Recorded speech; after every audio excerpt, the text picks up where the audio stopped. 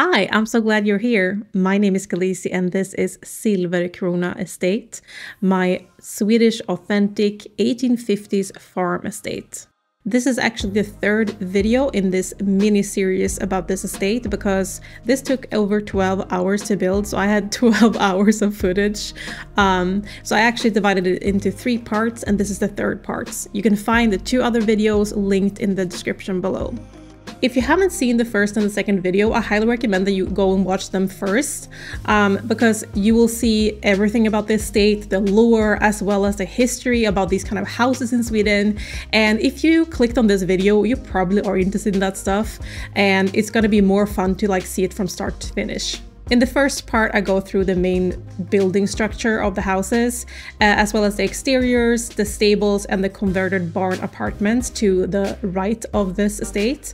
In the second part, we go through the actual main house and the interior design of that house. In this video, we're gonna focus on the estate garden, the wedding venue, and the landscaping and seeing the full complete build. If you watched all of the episodes, I'm sorry that I'm repeating myself, but it's just for all the new people that maybe are not familiar with The Sims or who just haven't seen the first 2 videos. But I just want to explain quickly that in this my save file, which this build is made for, I have a system where I use kind of base packs and then additional packs in a system. So I have something called the build and lot packs, and those are the only packs that you need to have to be able to place these buildings and have them be completely intact and playable and nothing look weird or missing.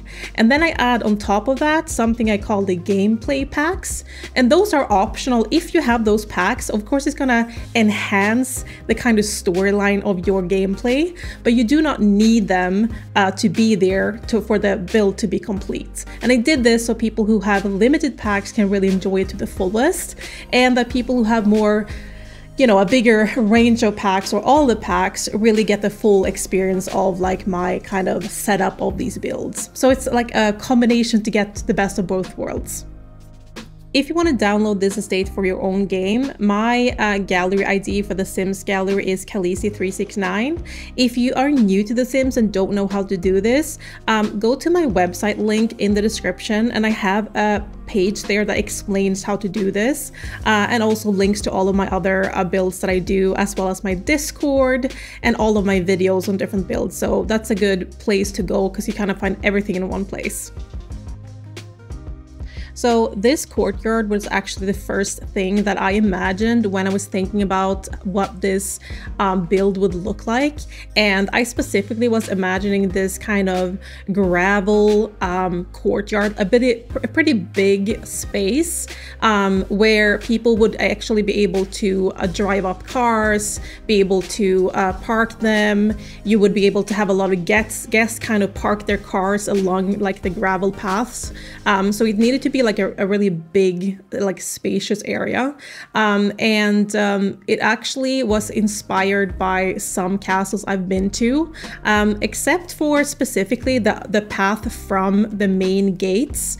That is from my mom's neighbor. That is actually a castle. I explained more about that in the previous videos. And that kind of avenue of trees that you're gonna see in a little while that I create with birch trees. I was thinking about that castle's like parkway or like, yeah, like alley, like avenue of trees that goes from the water up to the actual castle.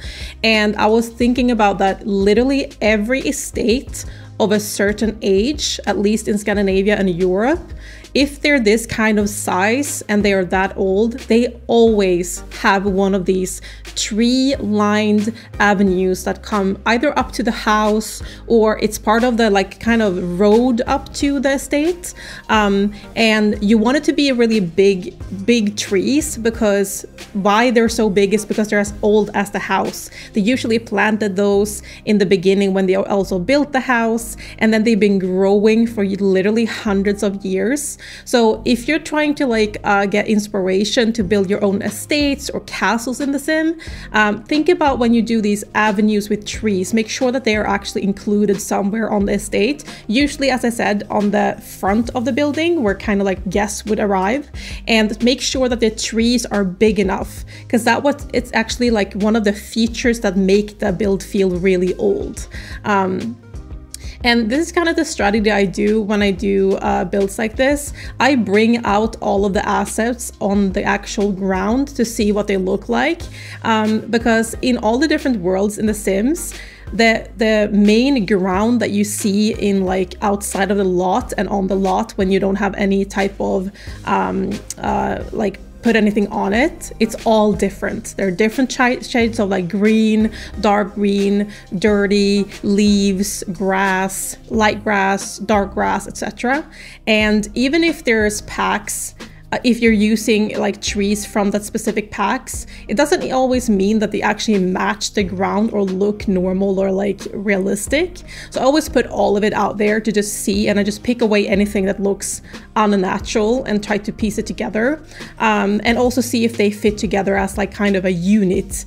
And in this case, I was specifically thinking about Scandinavia and Sweden and what kind of trees would look authentic in that kind of space. And here you see those birch trees that I was talking about. These are from the Cats&Dogs game game pack and expansion pack, sorry. And they are so good, those trees. They look so realistic. They're big enough to actually look like old birch trees that we have here in Scandinavia. And you can see also that all of these trees in my avenue here have slightly different colors on the leaves. And I discovered that they actually have different shades on those trees. So it's not just one tree, it's actually different shades. So you can mix them and match them together, which makes it look so amazing. The thing is though, that's also made me realize how little variation we have on the landscaping when it comes to the trees. We have different colors on like the bushes, a lot of them with flowers, etc. But the trees are just one shade, and it makes kind of the landscaping with trees look very stale, especially with like, for example, we have beautiful oak trees, but they only have a variation of them, and they don't have any shades or differences in variations on the leaf or the bark or anything like that. And I wish that they actually did an update on this and improve that, because that would change so much of the landscaping for us, and we could be like so much more creative. So I don't feel limited when I do landscaping like this. I don't feel limited when it comes to the flowers, etc. But I do feel very limited when it comes to the trees. I wish they had more, just a more color variation, slight color variation, just to make it more dynamic. But I do love those birch trees, and compared to the birch trees that we have in the base game, they're just like sticks in the ground, meaning that they're very, very young birch trees. And I mean like super young birch trees, because even if birch trees here in Scandinavia are young, they still have knots on them, etc. Like they don't have to be as old as those specifically, because they look really old, but still like that's like normal kind of like age of trees when it comes to birch trees. They don't really have in the game. They only have the super old ones or the little stick ones that are like younglings basically. One of the other features I really wanted for this build was this huge center kind of pond for that big driveway that would be like massively landscaped. And me personally, I actually do own like over 300 plants. I'm a complete plant nerd. I collect tropical plants and also do a lot of gardening with vegetables. And I actually did for my mom for her birthday, I actually redesigned her whole garden and built it for her. So that was a project I did for like, I think it was I think this is the 3rd or 4th year. So I help her with it every year and we improve on it. But that was like her big birthday present that I did 1 full year under, I think it was 5 months. I first designed it, got her approval, and then I literally went every weekend and dug it up and redesigned it. And it's so cute now. It's so my mom's style. It really is like a British kind of cottage garden. And we love love being there in the summer. It's so nice. And I love that kind of landscaping and stuff. So I have a lot of fun doing that part in The Sims. And that's also why you will see, like I have certain techniques I do when I do landscaping. I'll show you more when we go to the actual estate garden. A little bit of like tips and tricks that you might like to know.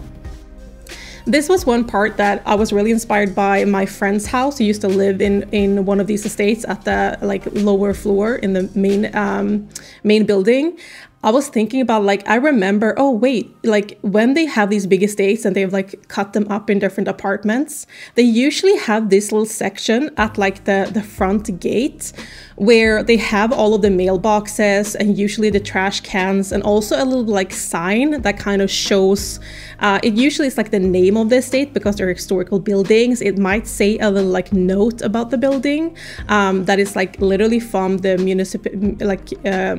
municipal area that have like, you know, historical like facts that they put there, and then like little cork boards about like, you know, stuff happening for the neighbors to like keep track of, if it's like cleaning days or like gardening days and stuff like that. And I found this cork board that actually worked perfectly to like fit here to look pretty natural, and I think it kind of like tied the whole front of the building to look more lived in, if you know what I mean. I'm recording this before the ForRent expansion pack has been released for the pre sales, and I wanted to include this part so that people who they're not gonna use ForRent or don't want to use it specifically for this build still have that kind of feeling of like that community or like larger estate, because even if you play with just one family, I think that maybe you have like the grandparents living in one section of the house and maybe the main family in another, it would be realistic to have different kind of mailboxes and stuff like this. In that main kind of feature in the middle of the driveway here, you could see I was landscaping and I was using ferns, hydrangeas, and hosta. And that is actually very typical plants to have in a garden or landscaping in Sweden. They actually thrive here, and I can tell you that I specifically have all of those tree plants in my mom's garden that I designed. So if you're looking to do like Scandinavian builds, those are great landscaping objects to use. Here you're seeing me like get out a lot of weird stuff from the debug, and the reason I was doing this, I was trying to find some kind of debug base game sign that I could use to make these kind of like formal parking spots that they would have for like the cars, like both the people who live here as well as visitors. So I made parking spots here and made the ground kind of a little bit more dirty where the cars would be standing, because it would be like dark under the car, so things would grow under there. And I was trying to find cars that would be like a mixture of like more working cars for the estate, as well as maybe the more fancy cars, you know, maybe the people living upstairs, or maybe Olof's like main car when he's not working. And I was trying to get a mixture together that wouldn't stand out too much from the build itself, but still feel like realistic cars, like it's a mixture of cars. Here is when I actually start on the estate garden. This is in that section of this build, and the whole point of doing this garden, kind of like a formal garden, is, of course, this is very typical for these kind of estates. They usually have old gardens, and one of the things they usually have is old apple trees. Very, very common in these kind of settings in Sweden, because we have like winter apple types that actually thrive here in Sweden. So my childhood friend who lived in this kind of estate, one of the best parts of her like home was the old estate garden behind her home that had these 100-year-old apple trees that were so beautiful.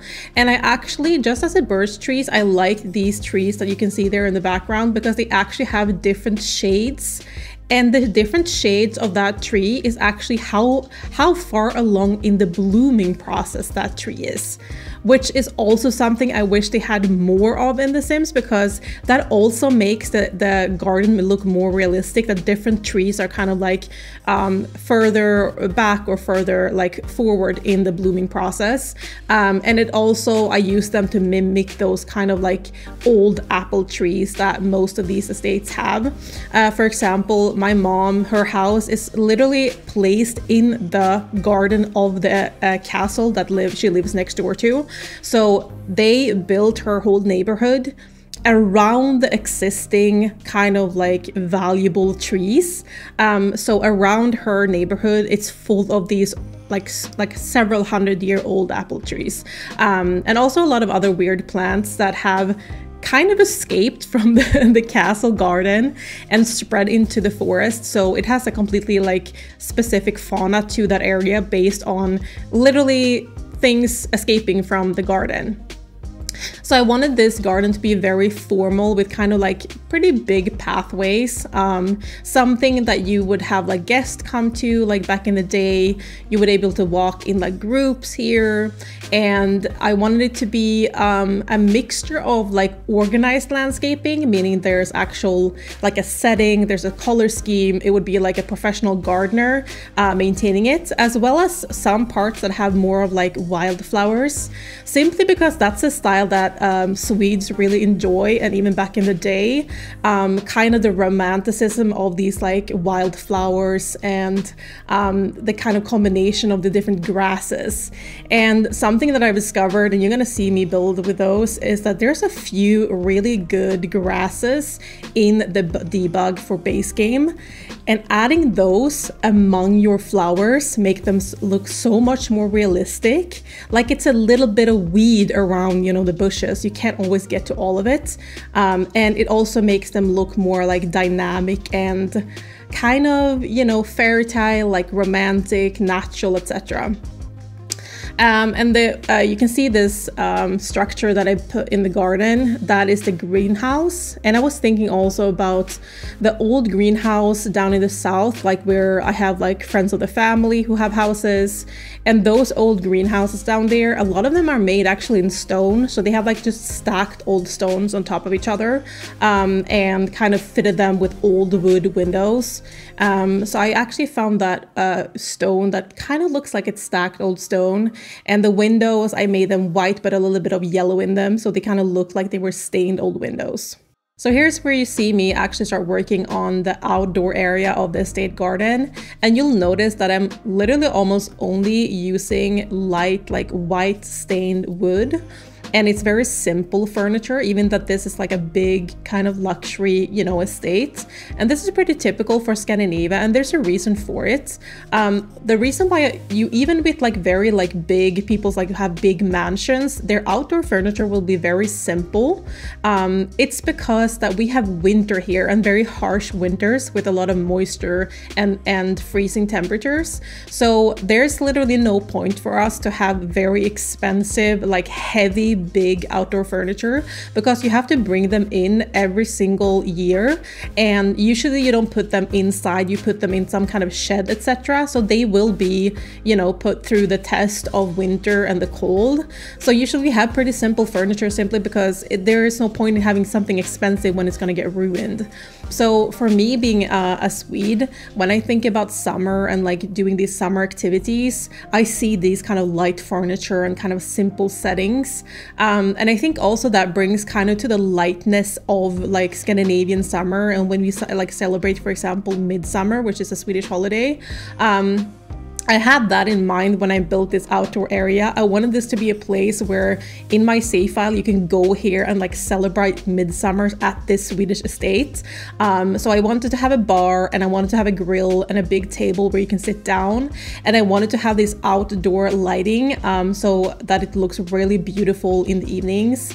And I wanted to have this simple like wedding venue that is just an outdoor kind of, you know, farm style wedding type, because that's also very typical for Sweden. But I put a microphone in the middle because this could also be an outdoor venue for like a singer-songwriter. And these kind of estates where you can come and like visit and like, you know, enjoy their maybe restaurant or cafe and their gardens or greenhouses, they usually have performances as well to like draw people in and have some way to make money. So I think that would be a nice feature to have, so people can come here. Maybe, you know, you have a singer-songwriter that comes here and performs, you know, during Midsummer's Eve, or, you know, whatever you want. And in my save file, if you have seasons in my save file, you literally have, I put midsummer as a celebration in there with midsummer kind of activities, which I think is a lot of fun and like fun for people to play with. It's good to know if you're not Scandinavian that midsummer is not a religious holiday. It's just us celebrating like that there's literally light and everything is blossoming. So you don't have to be afraid to like play around with that. You can celebrate midsummer as much as you want, even if you're not Scandinavian. We just love that because it's just all about like enjoying nature and summer and like having a beautiful evening together with like cozy lighting and, you know, dressing up feeling summerly and like, you know, beautiful. So I wanted this to be a space where people can like enjoy that experience because I just love sharing that kind of culture with other people. Here's where you can see that I placed some of that like debug grass among those flowers to make it more look like kind of a meadow. And as I said, that kind of meadow style of gardening is very common in Sweden, and even more common now actually, because people want to make an effort to preserve bees, wild bees that are declining. And one way to do that is very effective is to plant wild flowers that bees really love so that they have a lot of food available. So I planted a lot of those kind of garden, like meadow flowers in my mom's garden, and I see all of our neighbors doing it too. People even do like guerrilla gardening and like place those kind of flowers like in the city, etc. It's really fun. So I wanted to really like the landscaping to really reflect kind of what it would look like in a Swedish kind of estate like this. This is the more formal part of the landscaping. And this is also something that is very common when you see these kind of estates in Sweden. They will have a mixture of more formal like set gardening as well as those meadow style areas to make it kind of a mixture and feel very alive. So around the greenhouse, I made it very formal and like structured. And the idea here is that this is a professionally kept greenhouse. They have a gardener who actually designed and made this. And it is for people to enjoy and have this experience in coming to this old-fashioned garden. And I really liked how the kind of path from the gravel of like the estate there, the kind of pathway onto the garden path. When I fill in all the flowers, it feels very like luscious and like planned. And I think it's very important when you do gardening and like kind of landscaping in The Sims to imagine and remember, is this structured landscaping or is it more of a natural feel? And that it also the amount of flowers and how structured they are and how like filled in it is, if that correlates with the level of building it is, if it's a luxury building, if it's an old estate or not, if it's maintained by a gardener or not, to match that kind of, to make it look more realistic. And in this case, because it is an estate like this, it is realistic that it would have that kind of structured, thought out, planned garden. So I usually, when I do gardening, I'm not doing gardening in The Sims, but I'm doing landscaping. When I'm doing landscaping in The Sims, I usually stick to a color scheme simply because that's what I do in real life when gardening. I'm actually gonna do a specific video only on landscaping and how to landscape for different builds, in terms of like if you're landscaping for a mansion, if you're landscaping for an historical building, if you're landscaping for a starter home, if you're landscaping for someone who's not supposed to be a gardener but they have an old garden, and kind of show you tips and tricks to make it look realistic for the different types, and also show you different planters and like ways you can structure the landscape to give different feels. But I want to do a video that's literally like step by step showing you like different styles, and then literally take all of those landscaping things that I built and put them on one lot, so you can just copy the lot and then take out whatever you want. Let me know what you think about that idea. I thought about it yesterday and I thought that would be probably helpful for people who want to like either learn to landscape more in The Sims. It's good to actually see it live like in your game, or also people who don't want to landscape, they just want to have the pretty end version of someone who's done it for them. Let me know what you think about that idea. Is that something you would want from me? I will actually have a lot of fun doing it. So here you see that I also do the same strategy that I did with the trees. I put all of the assets I think would possibly work for this build out literally on the floor. and then I look at the colors they actually have and see how the kind of structure and feel of them, you know, are they dense, are they sparse, and how that could fit together. And also I'm using techniques for how I actually build real gardens, how I design real gardens, and how do you layer plants. So that's what I thought about making that video, where I can actually explain from like a real perspective of doing landscaping what you should consider, and like how a landscaper or like someone who does real gardening would think.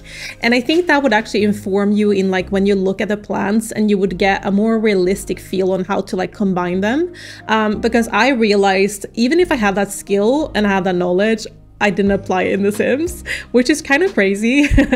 But when I started doing that, I feel like my landscaping improved a lot, and I felt that they kind of melted together with the builds, and the build look kind of more like real houses. It was also really interesting for me when I was doing this build. I was actually going back to look at old save files of mine of one of my kind of like legacy families that I've had for years. It's called the East family. They're actually one of the big families in my save file. They have a lot of lore, and you'll find them in several different parts of the world because they're a very big family. And that's a family that I played authentically in The Sims, so they're not cheated to the level they are. They're organically become the family they are today.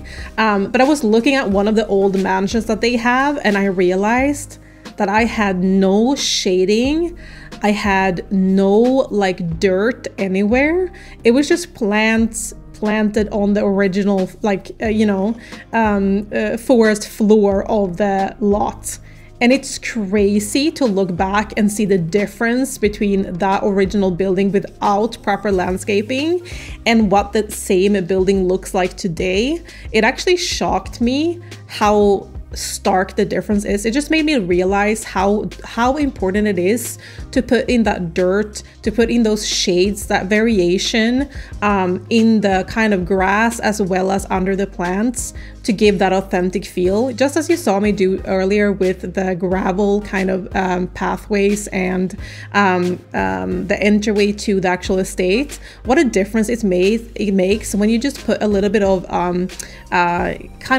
just a shades of dirt, you know, where the cars would drive, where, you know, the cars would stand, where people would enter the houses, because that's naturally places where kind of the gravel would move around, and where, for example, a garden path would be kind of worn down a little bit, or, you know, where people would maybe cross. There is a real path, but they would cross over the grass because it's a faster path. If you think about like a university or any type of like, you know, community building, there's usually those like fast routes that are just like, you know, etched into the grass because people just take the fastest route. So making those small adjustments really make a difference for how authentic and alive kind of the buildings feel like.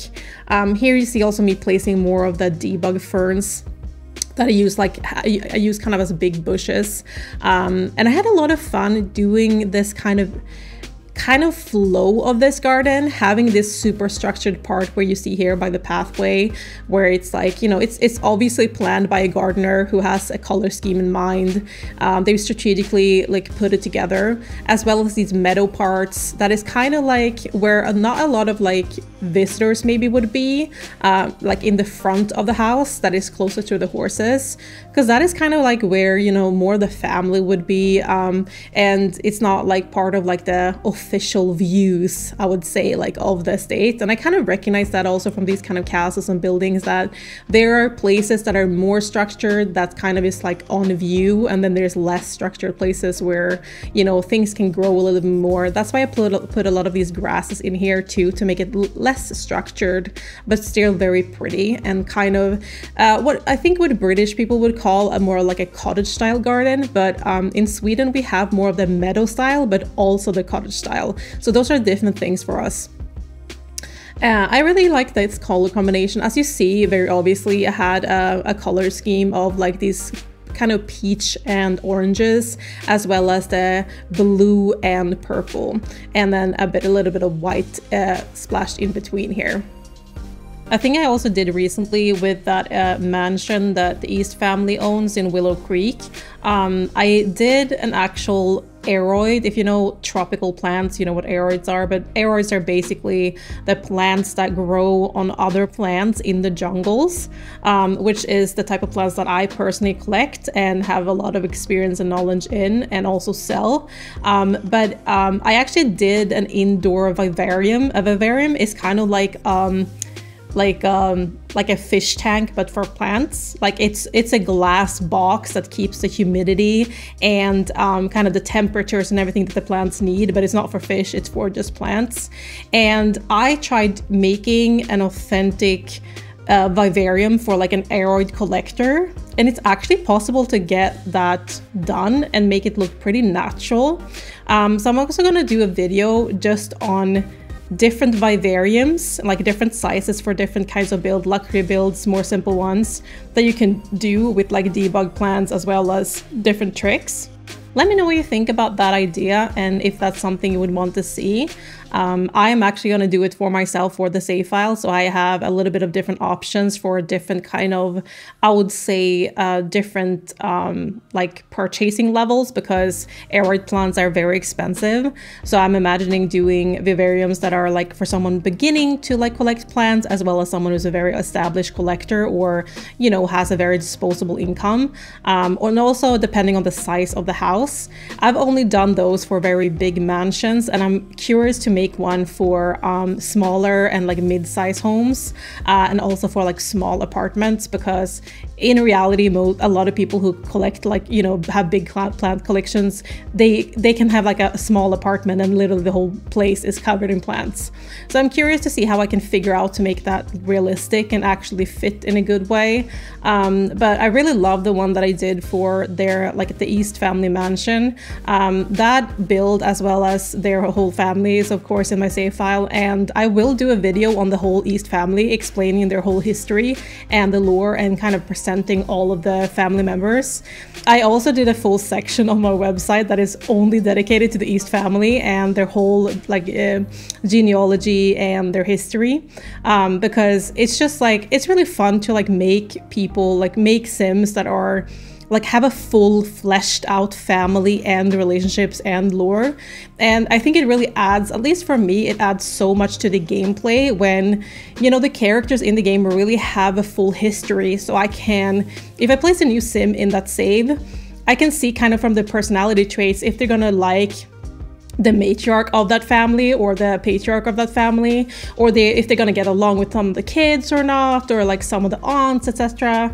And it's also a way where I started also doing elderly sims in the save file, because I think it's something we kind of forget about doing, because usually you want to make sims pretty young when you start out, because you don't want them to die during your gameplay. So I wanted to actually add more elderly in the save file after realizing that I really wanted to have the parents of the matriarch and the patriarch actually live in the world. So that's something I'll be working on more, and that also got me into thinking about doing a house and apartments, etc. for someone who is elderly. And that's also something I think we kind of forget as simmers to do, simply because we don't play that much with elders. So I want to have a better mixture in kind of like the community when it comes to the actual sims. So that part you saw there next to the greenhouse on the left side of the greenhouse is where I put a lot of like type of plants, a lot of grasses and small flowers, small white flowers that are typical for more sand heavy types of soils.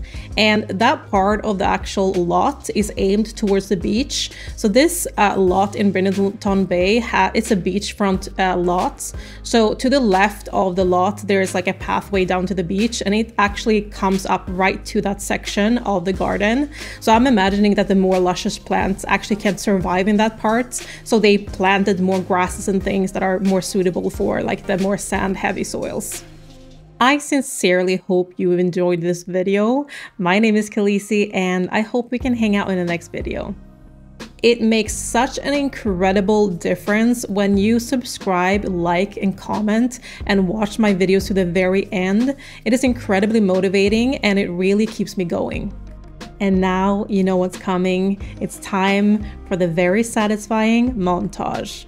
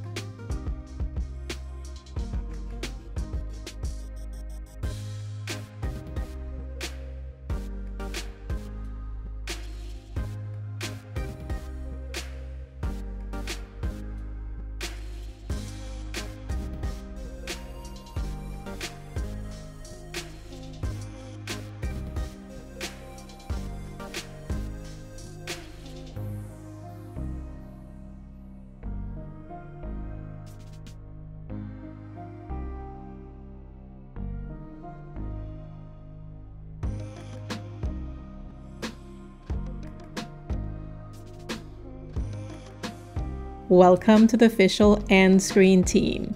As a treat for staying to the very end, I wanted to let you know that in my Discord right now, you can see the previews of my Swedish modern townhouses that I built for ForRent. I already have the footage and I'm gonna upload it to YouTube in the coming week. What did you think about having this 3-part big speed build kind of series? Is this something that you would want in the future? Let me know in the comments.